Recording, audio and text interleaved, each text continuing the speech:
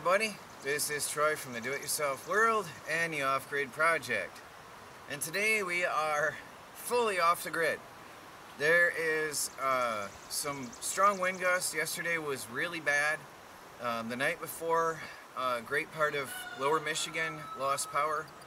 And yesterday, this area lost power. I guess there's a lot of homes without power. They don't know when they'll have it all restored. So we didn't suffer. Right now, I've got my panels up in storm mode because we're still getting some pretty scary winds at times. So I've got that upright, and when the storm is past and the winds have calmed, then we'll settle that. You can't see it right now, but over there the trees are swaying. We lost a few trees in our own property right out here behind the house yesterday. It was really scary, bad wind. Here comes one. It's also random. Anyway, let me zoom in closer here so you can hear me better because it is gusty. So right now these are running, what all's on here?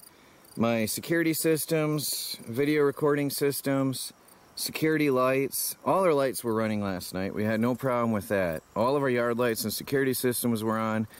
Internet is running, and my office computer is on right now.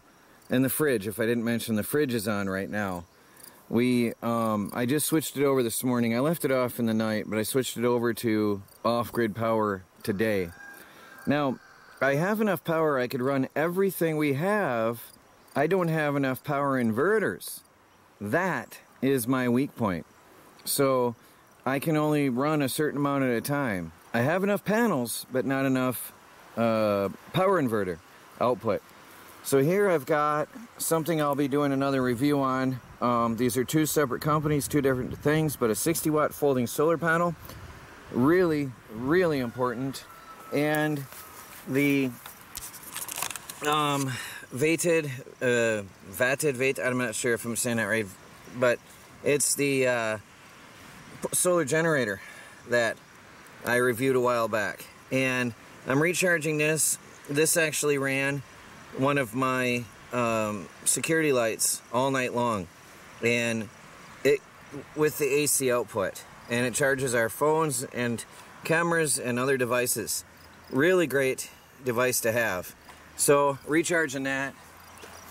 Over here I've got a 60-volt solar cell set up, charging another device which I can't get to and see.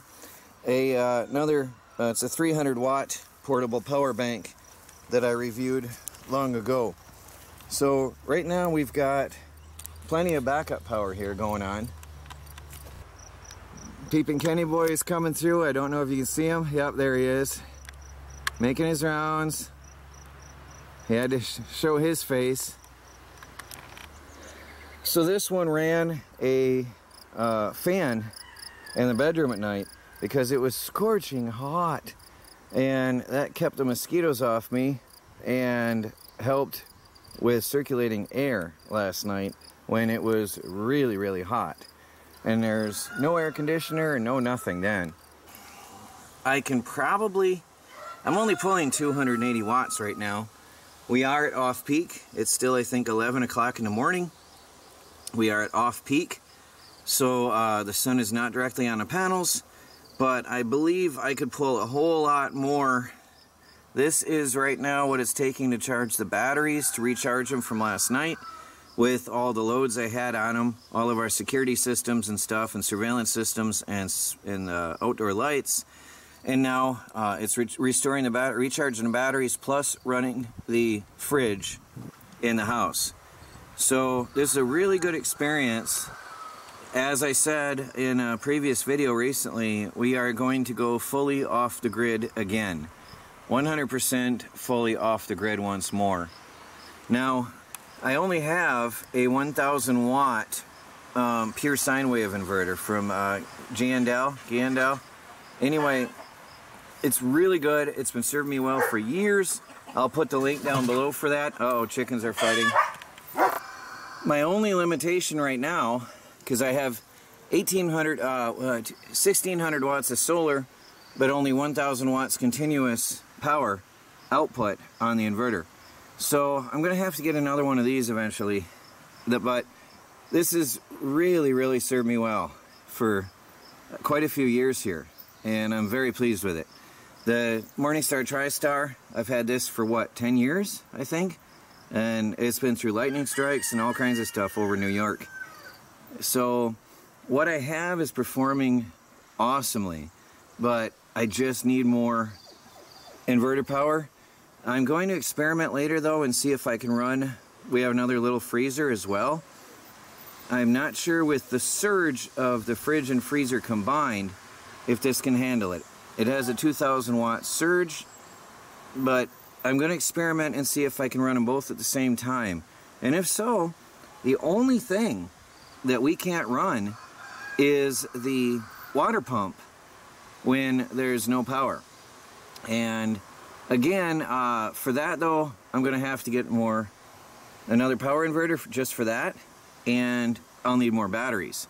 But I still think we have enough solar panels, because the amount of power we draw continuously, the most I've seen continuously when we flipped fully on the grid for a while and checked things out, because there's a digital meter there. It tells you, I keep spinning my fingers, but it's a digital now. It tells you exactly how much you use. Our peak continuous output was 1/3 of a kilowatt, so 300 watts at any given time. And with this many solar panels, I do believe we could do it. I believe we can go fully off the grid now. Here's my inside solar power bank, AC power units, and the batteries are at 29.2. This is a little reduced from what you see outside because of the long wires coming to the chalet, our cottage. But I can monitor it inside without even going outside to the solar panels, so that's convenient. We do have 2 USB solar power banks built in. So I have 12 volt cigarette lighter outlets and 4 USB ports all on our solar power bank, so I can charge anything I need to in here. Sorry I have the curtains closed. I don't know how dark it is because I'm keeping the sun out. Keep it cooler in here. But anyway, we pretty much can run anything we need to here now. I plugged the freezer in, and it cycled for a minute. The voltage dropped down to 28 something, and then it cycled off, so it didn't need to be on that badly. Pretty good freezer. It's been off all night. I am aiming to get to the point where I can run everything 24/7. Oh, it just cycled on. 28.8. Oh, I can't focus on that. 28.9. It just cycled on. Let's run out and see how many watts we're pulling off the solar panels. Still not much. So the devices don't take that much power. 325 watts, 330 watts. Fluctuating a little bit. I believe the batteries have taken what they needed. The sun is getting more direct on the solar panels. We're only pulling 300 some watts combined with the fridge and freezer, which sounds about right. My one freezer experiment, when I converted it to a fridge, pulled 150 watts when it ran. So these more efficient ones, it sounds about right. 300 watts. Not too bad. I think that we can do it. I've got to constantly adjust for sunlight and angle and maximize my power. I'm only pulling 20 some odd watts though at this time, so I've got to see what's up with that. I've got to try to maximize it's all about positioning on this, but I am charging. I'm up to 50% on this, so that's good. Let me move to the other one. Let me see what we got here. That jumps 55%. This thing had actually gone off last night, so I had drained it totally. So 55% now is pretty good. And it's still early. I think it's 1 o'clock in the afternoon, so we're looking good. We'll have them all topped off by the end of the day. I'm only pulling 200, 300, 400 watts at any given time. 500, which is amazing considering I've got the fridge and the freezer, they're cycling, the internet, the security system, video recording system, the LED TV, my desktop PC. Granted, it uses 20 to 40 watts max. It's a passive motherboard combo with a solid state hard drive, so it's ultra efficient, and a laptop. But they're all on right now, everything right now, and I'm only pulling 400 watts with full sun. So basically that tells me that that's all it needs right now. Out of 1800 watt solar, it's pulling what it needs to keep the batteries topped off and sustain that load.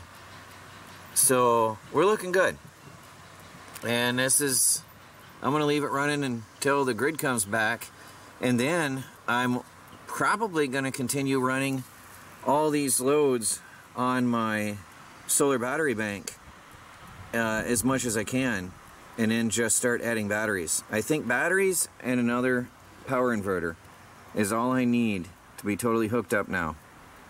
Anyway, I can't do more than that. That's all I have, except for the well. And the well I won't put on here because the surge will be too much for that. So, I'll get this video going on my off-grid solar-powered office. Please like this video. It's a pretty cool experiment today, being forced to switch completely and totally over on everything.